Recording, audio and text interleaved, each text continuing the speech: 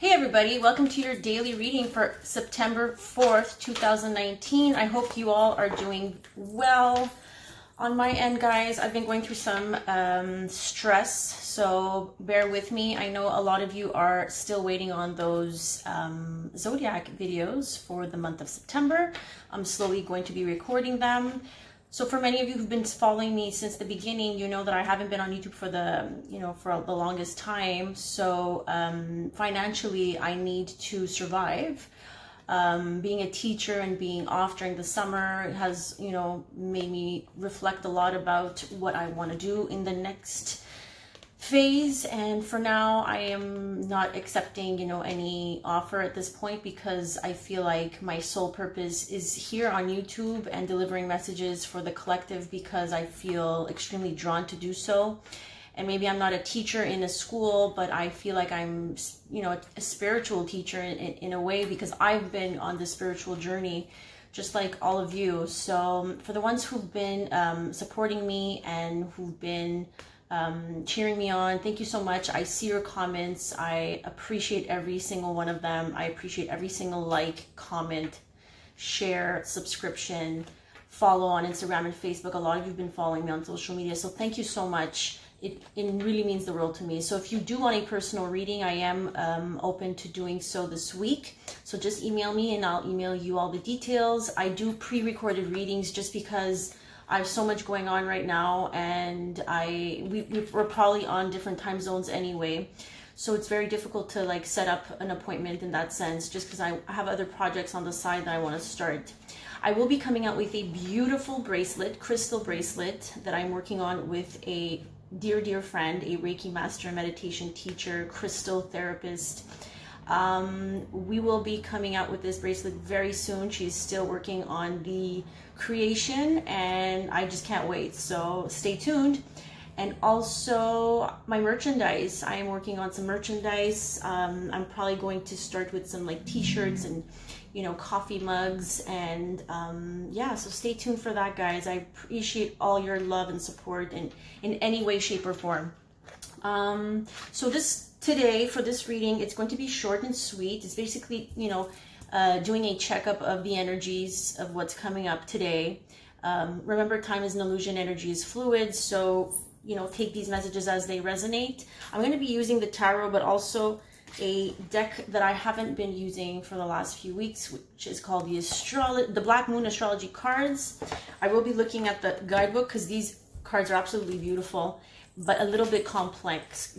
Just because I'm not an astrologer, I am, a student of astrology, and I love astrology, and I watch astrology videos almost every single day, as it is one of my passions, but I'm still not, fully knowledgeable in every single aspect of it. It's an amazing concept. So let's take a look at the energy today, the overall energy with the astrology cards. What do you want us to know, Spirit, today for my collective who's watching today or tomorrow? Remember, time is an illusion.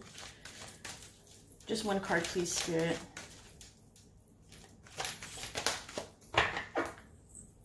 Ooh, water element, sensing. Okay, so, gosh, if you've been feeling extra emotional, especially that weekend, the last weekend, the long weekend that we've been having, we are in our feels, guys, with that water element. Number 40, sensing.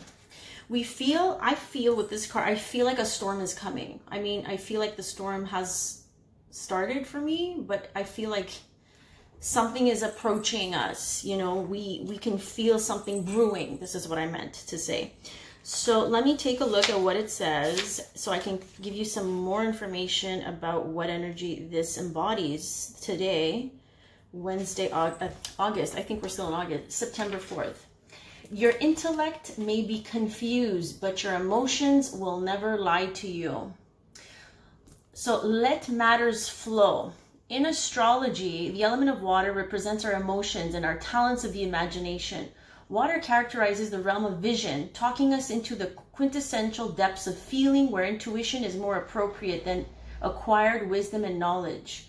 We get carried away on water. We have feelings of floating or being adrift over water. When looking at the shimmering surfaces of water, we cannot see the bottom. but we know and sense what is there. Deep things, too obtuse and transitory to explain. Fathoms of moods and insight. Water is the element of the signs Cancer, Scorpio, or Pisces. So if you're dealing with a Cancer, Scorpio, or Pisces, or you may be a Cancer, Scorpio, or Pisces, or you may have a moon or rising in these signs. The planets of water, the moon, Pluto, and Neptune. So the planets of water are the moon, Pluto, and Neptune. And why do I feel like those three planets right now are really affecting us all right now? The moon, Pluto, and Neptune, those three planets. So I'm going to take a look in brief, because this is really long and I'm not going to read it all. So here it says the key words, the key ideas: emotional nuances, trips across water. For some of you, you may be, thinking of taking a trip. Lack of energy, sensing what is accurate without being told.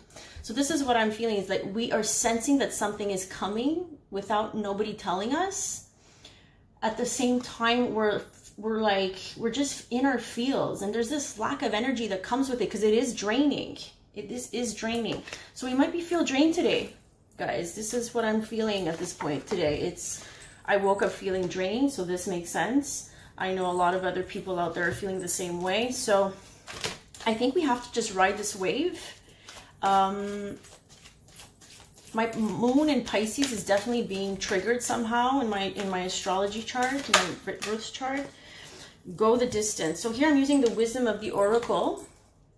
And the second message here is go the distance. Number 47. Breaking it down to an 11.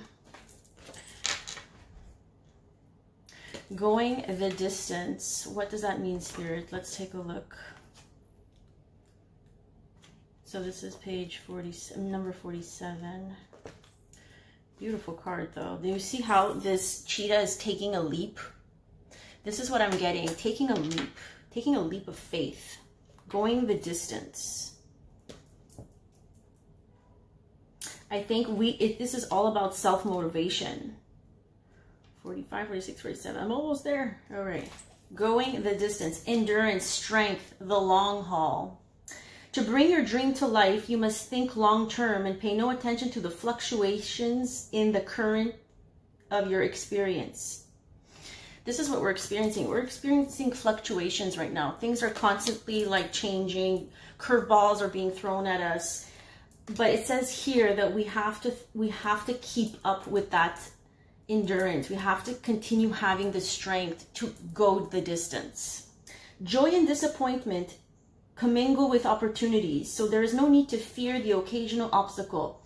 Life is not a sprint. The card is a reminder that you have endurance, strength, and fortitude to carry you all the way. Remain true to yourself. Your authenticity alone will help you in alignment with the energy of miracles. What is yours will never be withheld from you. Remember that. So what is yours will always be there for you. Oh, this is beautiful. This is beautiful. So I'm going to read the relationship message. I think this is going to resonate with a lot of people. You either are in or calling in a harmonious relationship that can stand the test of time. For better or worse, as you ride the ups and downs and even strain, break yourself and are remade in new growth, you are being redeemed by the power of regeneration. Harmony does not mean there will never be a wrong note played, but that the relationship is marked by endurance and dedication to overall unity. A new song can be written, an instrument can be tuned, and the symphony of love will play on. Listen with your heart. Isn't it magnificent? So I think this is saying that we got to keep going. And I mean, despite all this crazy energy, this emotional roller coaster, the fluctuations that we may be feeling today, we need to keep the faith, because at the end of the day, things will turn out for us the way they are meant to be. So let's take a look at what the tarot says. Maybe look at the challenges of what we're facing this week. Today. It could be this week as well. So I feel like there's going to be this turning point where we're just going to have to, it's like the test, standing the test of time. It's like challenging our faith, our faith. Yeah. Some of us are moving on to calmer waters here. Some of us need to gain peace of mind. And this is what's challenging us, is that it's hard to get to that, calm shore, right? To calm waters. This is what's challenging us. And then moving on from these set beliefs is a challenge as well. So what is the advice for us, Spirit, today? What is the advice? I'm using the angel answers, guys. Six of Swords is the challenge. Going the distance. It's funny, this is a distance card. So having the strength to move on from these thoughts, because swords are thoughts, guys. So it's hard to move on and to find calm and peace in our thoughts, because our thoughts may be a little bit crazy right now. Mercury is doing some crazy things. Mercury is the planet of communication and of thoughts. Okay, those are way too many cards, Spirit. Whoa. Okay, so they're saying within the next few months, so things will pick up in the next few months. Things will start unfolding within the next few months. But right now we're in a time of recovery. We are retreating, we are healing, we are going within to find answers. So, and finding the strength to go the distance through these emotional waters, through these weird thoughts that we keep getting, because we're obviously having a hard time moving on from these difficult times sometimes. And to be assertive, don't give up, stand up for what you believe in. This is the advice that is given to us today, guys. So thank you so much, guys, for tuning into your daily Wednesday reading. I will be posting some more zodiac readings, the love scope readings for September, for the first half of September. So check those out. If you want to reach me for a personal reading, everything is in the description box. So have a great Wednesday, guys, and I'll catch you on the next one. Take care.